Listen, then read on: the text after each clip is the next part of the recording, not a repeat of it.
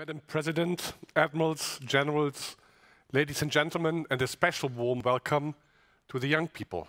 From all over the world, you are bringing special flavor in this conference. It's an honor to be invited to speak to you today. The circumstances are very special for me. First, I'm speaking here in Tallinn, not far away from Russia. Estonia is the virtual frontline of the cyber conflict that just has started. We all just begin to understand its current and potential future implications for everybody and everything in our modern world. And secondly, I'm talking about a topic of which all of you here probably know and understand way better than I could do ever. Let me start my short presentation with an example that shows impressively that the digital revolution has its own unstoppable pace. The iPhone was introduced in 2007. Today, only 12 years later, there are roughly 8.4 billion phones on the market which are connected to the internet. This is just a reminder on how fast our world gets connected from the single citizen to whole nations and to global industry and organizations. In a reality where cloud computing and big data are the keywords, state institutions, industry, as well as the whole society are dependent on free and safe access to the cyberspace. In our modern world, energy supply, healthcare systems, water and food distribution, and the whole administrative organization of local and state government are unthinkable without the ability to use the cyberspace. And of course, ladies and gentlemen, I'm aware I don't have to stress that point in the beautiful capital of Estonia. You are one of the leading countries in the world in digitalization of public services and administration. The speed of change caused by this technological innovation doesn't stop anywhere, neither in the security area, nor does it stop with us in NATO. It offers us nearly unlimited possibilities, but also to malicious actors who want to use those innovative developments to harm our societies and the alliance in and through this cyberspace. And ladies and gentlemen, perhaps we are currently gradually losing the war of cyberspace. Self-imposed constraints on investments, limitations of law and policy, consensus, reactiveness, symmetry and proportionality in response, among others, leaves us far behind our adversaries' behavior in the cyberspace. We have been focusing most of our efforts on CIS security and cyber defense of our networks and systems. In the meantime, our adversaries have been using the cyberspace in a novel dimension. They have been using it as a tool and, in occasions, as a weapon below the threshold of conflict. We have to recognize conflicts of the real world are transferred into the cyberspace. In Europe, this is visible every day. Cyber attacks are constant, and they don't only serve the purpose of fishing for and gather information. Especially here in the Baltics, big efforts are made by Russia to influence and manipulate public institutions and opinions through the use of cyberspace. Even our NATO-enhanced forward-present forces are target of false information by trolls and bots. There is a constant fight in the net. By now, it's reality that geostrategic intentions are directly supported by cyber operations. Our adversaries have tried this many times, denying service for whole nations, disrupting their critical infrastructures, exfiltration of data about our civil servants, planting malware in our networks, disseminating false information and creating social unrest, mingling into national election processes. It is easy to see that our adversaries are creating a bundle of cyber-enabled tools to be used in future hybrid warfare. Such future will see CIS security eventually becoming a commodity. A complex one, but just regular daily business. Future warfare will seldom bring us isolated, standalone cyber attacks. Cyber will be employed to create social unrest, exfiltrate or corrupt our information, emotionally disrupt our soldiers and their families, deny our daily operations, and create chaos and terror. Additionally, with relatively low barriers to entry, malicious actors can attain the skills and resources required to persistently engage in disruptive cyberspace activities, and they do. Their ability to remotely manipulate and/or disrupt activities through cyberspace increases their opportunities to rapidly generate effects while complicating attribution. If we only prepare to secure our communication and information systems, we will fail addressing the global, hybrid, and comprehensive challenge. Already in the Wales Summit in 2014, the heads of states and government agreed that cyber defense is part of NATO's core task of collective defense. In 2016, at the Warsaw Summit, they pledged to enhance the cyber defense of their national networks and infrastructures.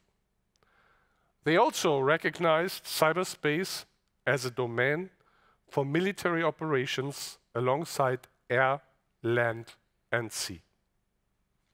However, cyberspace differs from all the other domains as constantly evolving man-made construct. Unlike other domains, NATO, as an international organization, owns, operates, and protects its own portion of cyberspace, the so-called NATO enterprise. By doing that, and recognizing cyberspace as a domain of military operations, we will be able to improve NATO's ability to conduct operations across all domains and maintain our freedom of action and decision in all circumstances. NATO has already taken steps to operationalize this domain, starting with identifying the NATO cyber system gaps, which are being addressed in the NATO command structure functional adaptation process. We have established a cyberspace operations center and to enhance command and control of our operations in and through cyberspace. Allied Command Transformation, as the NATO Warfare Development Command, does not only develop capabilities for NATO.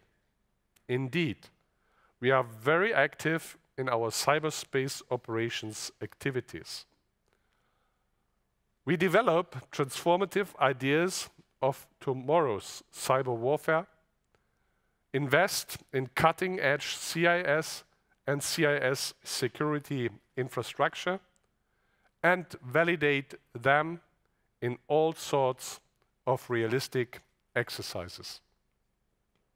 In addition to that, we coordinate their employment and ensure their interoperability with NATO member states as well as partners to boost their defensive and offensive capabilities. Allied Command Transformation is heavily involved in education and training activities across the board and creates awareness. The Resilience Conference 2019 that was just conducted in April in Norfolk is a good example.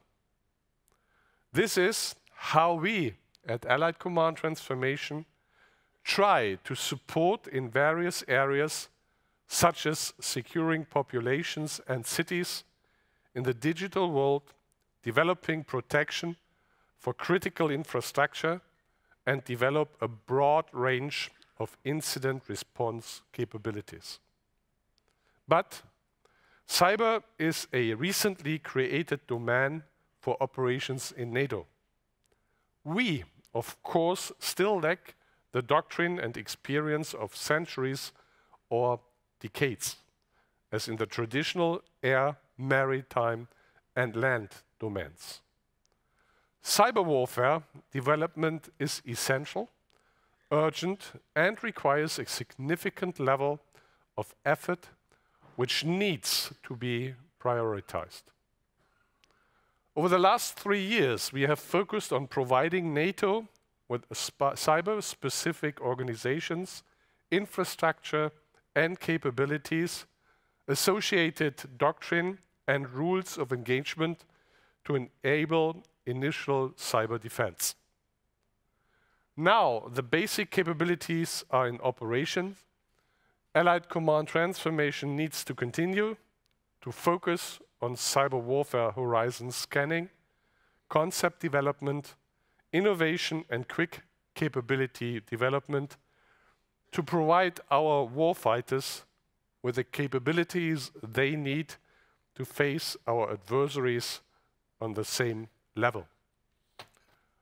This is why we are developing a cyberspace strategic foresight analysis to determine our future needs. Furthermore, we develop forward-looking concepts in the area of situational awareness, automated cyber injects, or insider threat detection capabilities. Allied Command Transformation is working along our sister organizations and many other stakeholders to develop future concepts for cyberspace, both technical and operational. A good example is the collaboration with the industry. They are key partners for us.